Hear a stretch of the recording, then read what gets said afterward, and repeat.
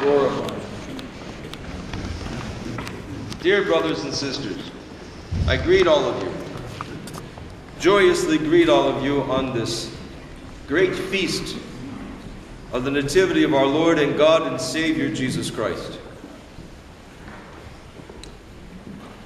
We celebrate many things in today's feast. We celebrate God taking flesh, taking our nature,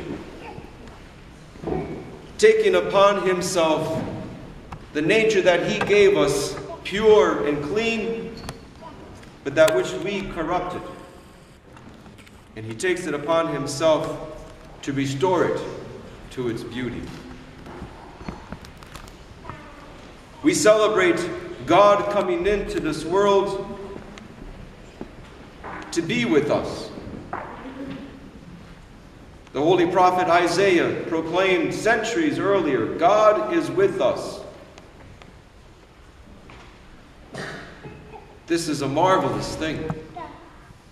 In our sicknesses, in our lowliness, in our abandonment, in the craziness of this world, God is with us. Despite all of the wars, despite the hatred, despite all the things that torment us, God is with us. Despite the fact that we experience physical death, God is with us. We celebrate likewise that through the birth, the nativity of our Lord, God gives us light. He gives us understanding. He gives us wisdom to see that all that is shiny and beautiful and earthly in this world is all but vanity. For it perishes. It turns to dust and ash. And we are given wisdom, understanding, the light of reason to see this and to order our lives in a rightful way.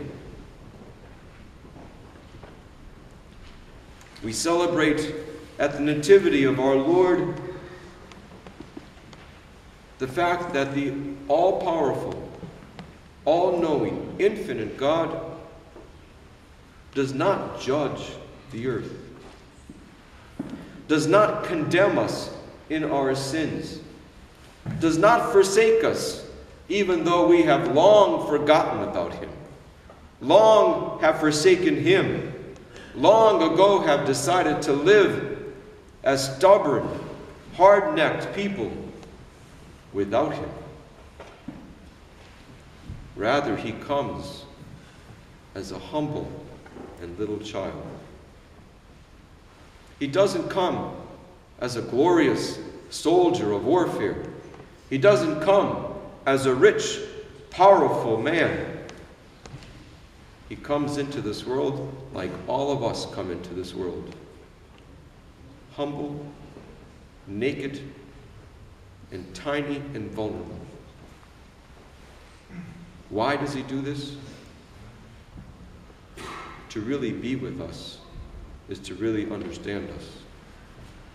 And he shows us that he lived in this world just like we come into this world.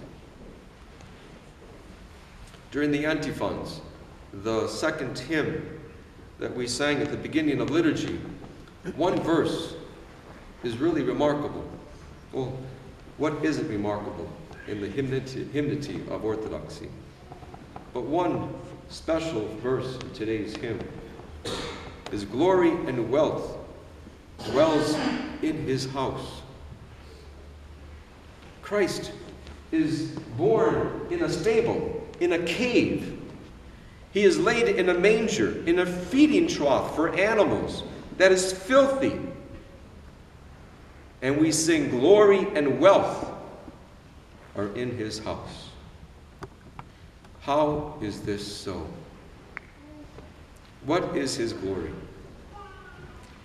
His glory is in his humility. His glory is in his mercy and condescension toward us. His glory is his love that he holds for all of his creation. And what is his wealth?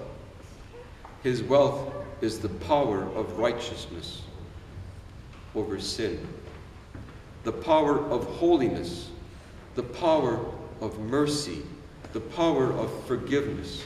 Because he comes into this world, God comes into this world at a time when the world hated God. In many ways, the world still hates God. But yet he comes into this world through his mercy and compassion. And that's his wealth.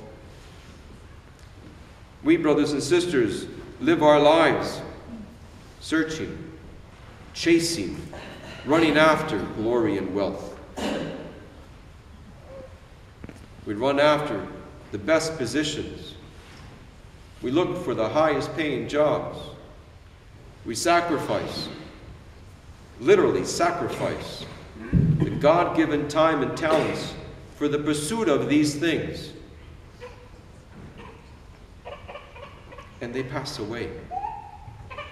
And here we spend our life, we spend our days running after things that we can never take with us. Running after things that will ultimately lead to our destruction. Because they lead us away from coming to know God. If we spend all of our time searching after these things, we have very little time, very little resources, very little strength to search for God, to come to know him. We have very little strength available for prayer, for reading of Holy Scripture, for coming to church, for in obedience following God's will. Because we're too busy following our own will. We're too busy chasing after these things that are just ultimately dust and ash. Yes, we need to work. We need to study. We need to support our families. We need to give in to a certain degree to all the demands of this life. But many times, we live our lives as though this is it. We live our lives as though Christ was not born. We live our lives as though we place these things as the goal of our life. Our goal is not to search and to strive for glory and wealth. Our goal in life is to come to know God. Jesus Christ himself says, "This is eternal life, to know thee, God the Heavenly Father, and Jesus Christ whom thou hast sent," to know him. God in his mercy comes into this world so that we can come to know him. And just as young people, when they come to know one another in young love, are wrapped up in that love and dedicate their thoughts and their aspirations and their priorities according to that love, that relationship. We too, brothers and sisters, when we celebrate the Nativity, we celebrate God coming into this world so that we can come to know him and come to love him. And in that, we find eternal life. Through that, the gates of paradise are open to us. Because if we truly come to know God, not know about him, not read about him, but know him, then our souls become transfigured. They change. Our souls are enlightened by the joy of understanding exactly what this means, that God comes into this world. What exactly it means that God has taken on our sins and forgiven us.